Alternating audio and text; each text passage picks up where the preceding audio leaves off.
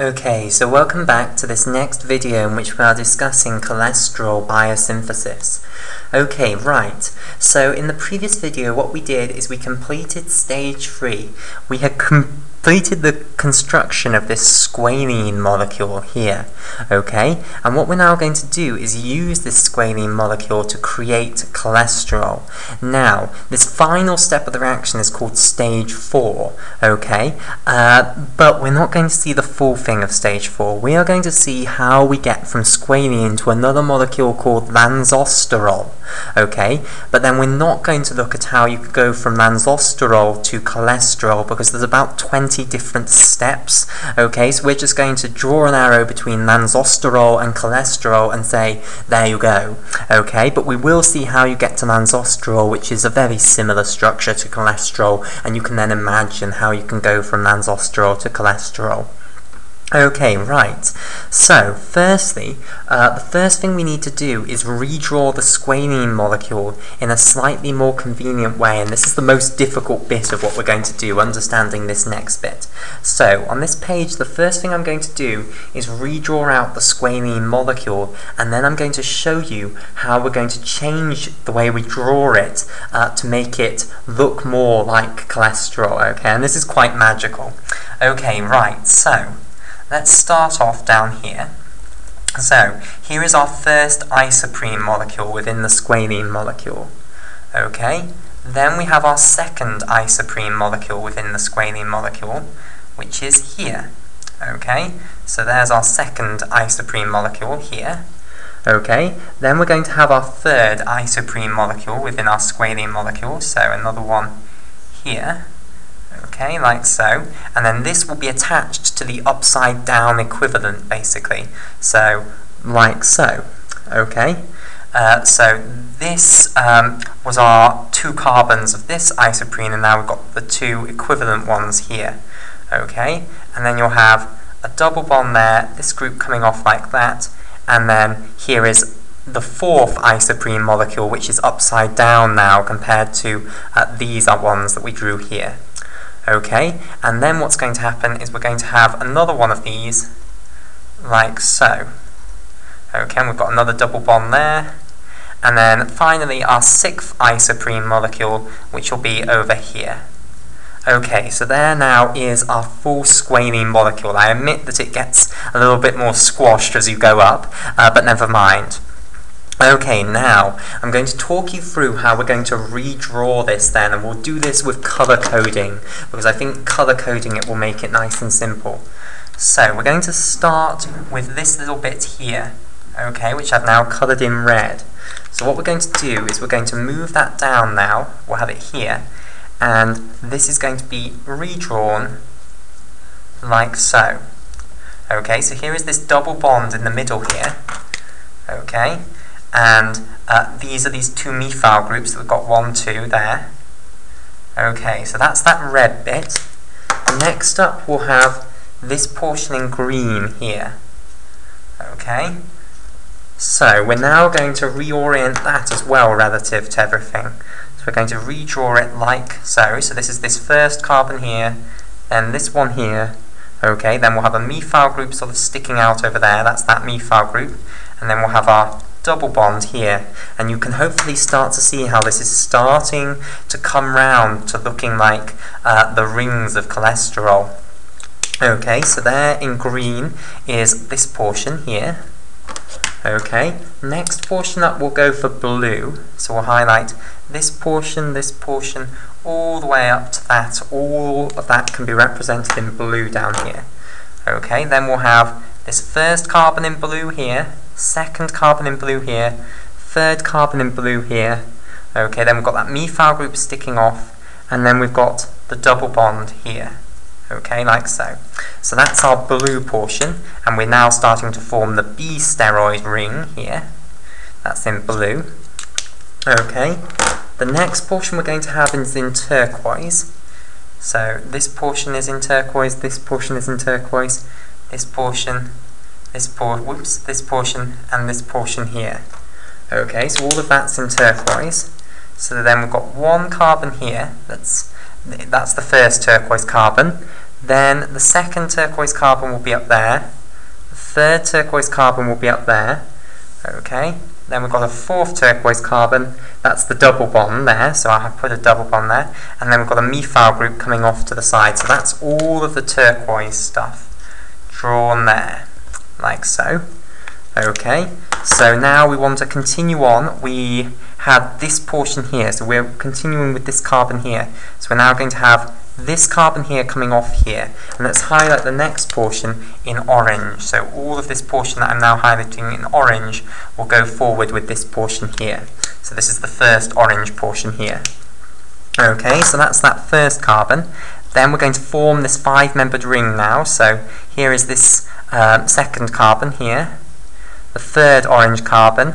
Then we've got this double bond, so we're going to have that there. Okay, and then we've got this methyl group sticking off up there. Okay, so all of this is the orange portion here, and hopefully you can see that we're forming the D ring there. Okay, and then the final portion we'll have coloured in pink. Okay, so all of this portion up here, this final portion, this can be in pink, and this is going to be that little chain that you have coming off the D carbon of this the D ring of the cholesterol steroid structure.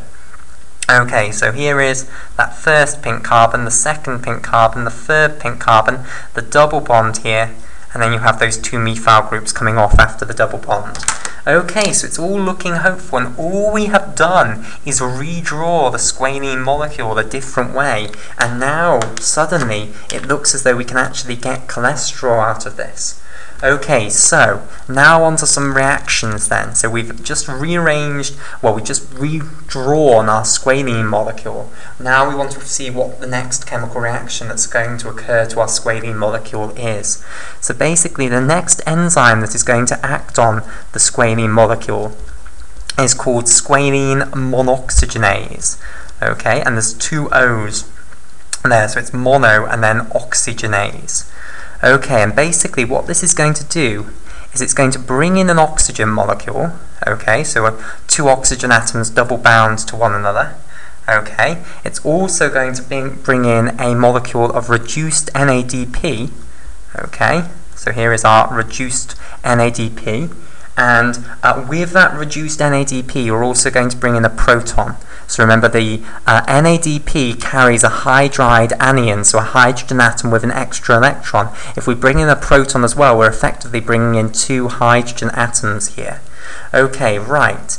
And what you can imagine doing is breaking that double bond between the two oxygens, and this time we really are breaking both bonds. Okay, so in these two covalent bonds, each oxygen atom will give an electron into each covalent bond. So overall, you've got 4 electrons being shared here, 2 from each oxygen. Imagine sending 2 electrons back to this oxygen and 2 back to this oxygen to create 2 oxygen atoms. Bind one of those oxygen atoms to the 2 hydrogen atoms to create a molecule of water. Okay, so you'll produce a molecule of H2O here. Okay, that leaves 1 oxygen atom here that you're going to now bind to your squalene structure.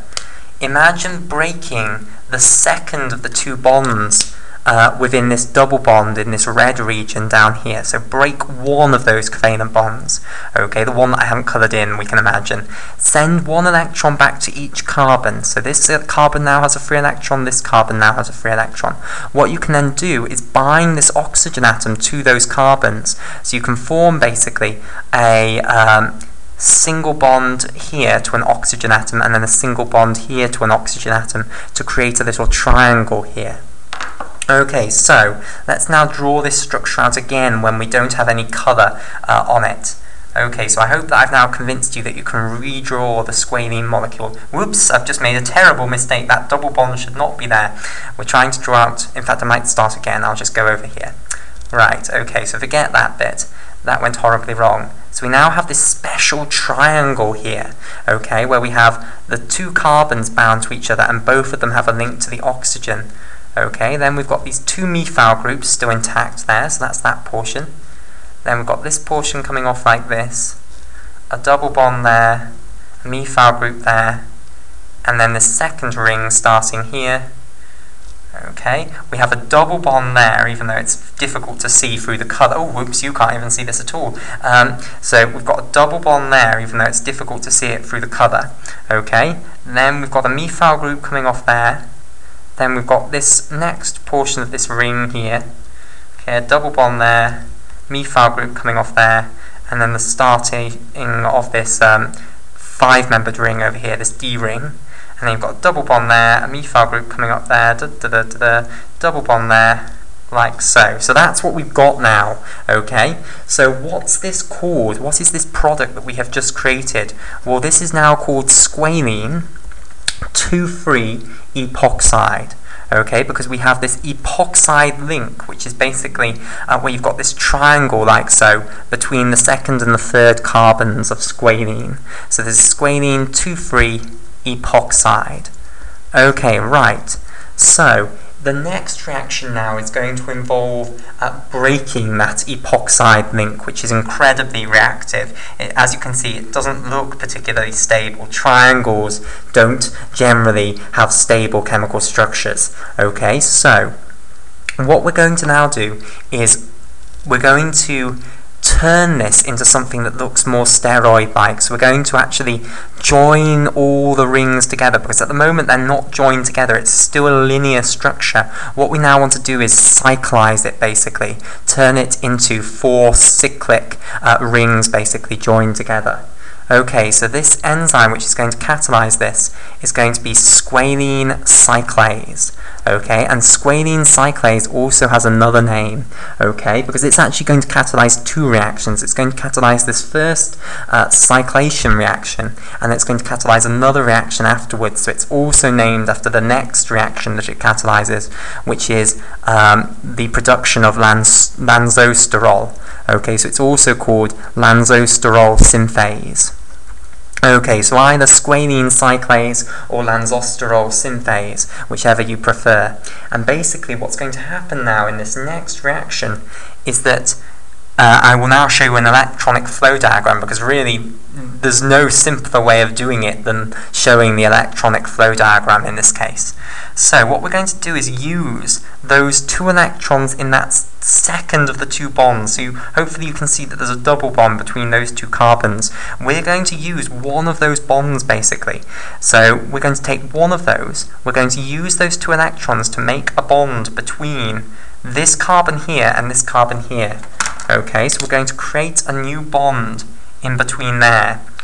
Okay, now in this original bond up here there were 2 electrons, one from this carbon and one from this carbon. So basically the one that belonged to this carbon, that's fine, that's still belonging to that carbon, but the one that belonged to this carbon up here has now been given to this carbon down here. So that's going to leave that carbon up there with a positive charge. So let's draw this as we go along. So here is this group at the top here with the double bond there and the methyl group coming down there. And now we've got a single bond here because we've broken the second of the 2 bonds. Okay, so that's now got a positive charge as well because it's lost its electron. Okay, and we've now synthesized a new bond between that carbon there and that carbon there. Okay, so we've now got a ring emerging, so that's jolly nice. Right, okay, this means that this carbon here has now got a negative charge. So what's now going to happen is this double bond here, the second of the 2 bonds in this double bond, is now going to break, basically. Okay, so there are 2 electrons in there, one from this carbon and one from this carbon. Basically, we're going to take both of the electrons and give them to this carbon, which means this carbon will lose an electron, which will take it back to neutral. And the 2 electrons in here are going to be used to create a new bond between this carbon and this carbon here. And I'm sorry, that's sort of gone over the methyl group. It wasn't supposed to. It's going between this carbon here and this carbon here. Okay, so the 2 electrons in this bond, one belong to this carbon and one belong to that carbon. We've nicked the one off that carbon, which doesn't matter because it already had gained one from this carbon up here. And now what we're going to do is give that effectively to this one here, which will give this one now a negative charge. Okay, so let's continue on our structure now. So this is now a single bond here. Okay, then we've got this first ring here. Okay, and we've now got a nice new single bond there, and it's important to remember you've still got that methyl group there, and you've still got the methyl group that now is very difficult to see because I've drawn the purple over it that is there. Okay, now that leaves that carbon there with a negative charge. Okay, so what's now going to happen is we're going to take the second of the two bonds in this double bond here, and we're going to take both of the electrons in that second of the two bonds, and we're going to give them back to this carbon, and it's going to form a bond with this carbon here. Okay, so you're going to get a bond formed between that carbon and that carbon, and again, when we do this, the two electrons that we use in this bond, one of them stays with this carbon here, but effectively you've taken one electron from this carbon and given it to this one. That takes this one down to neutral, but it gives this one now the negative charge. Okay, so let's go on with our structure. So we're going to have to start squashing it in a little bit. So we've now got a nice new bond formed between that carbon there and that carbon there, and we've got this methyl group sticking out here. Okay, now of course what's going to happen is this carbon has the negative charge now, so the electrons in this second of the two bonds in this double bond here are going to go and bind to this carbon here. So we're going to give them back to this carbon, and then this carbon is going to use them to synthesize a bond between itself and this carbon here. Okay, right, so let's show that now. So that means this has gone down to a single bond now, and this carbon here, or this carbon here if you like, has lost that extra electron that it had because we've taken it one of the electrons that was in this second of the two bonds in this double bond away from it. Okay, so it goes back to being neutral. Okay, and now what we have done is we've created a bond between this carbon here and this carbon here, which creates that final cycle.